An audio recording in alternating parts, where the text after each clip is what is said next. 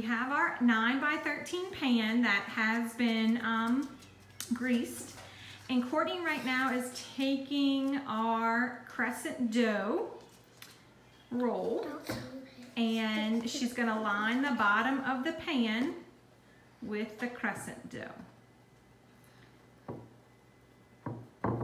Now I know why it's crust, because the bottom is crust. Yep.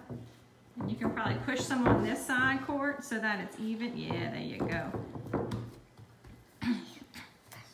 Okay. Caroline's gonna top it with our pre-cooked breakfast sausage. So any type that you like, and then we're gonna spread it evenly over the dough. When I was gonna do it, Courtney's gonna make it messy. Great. And then Courtney's gonna pour our eggs. We've beat some eggs already, and we'll just pour that on top. Evenly, okay. And then Caroline is going to top with 2 cups of shredded cheddar cheese.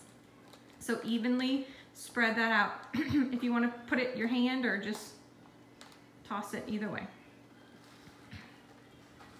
I need some help. Oh, that was too much. Okay, just. Okay.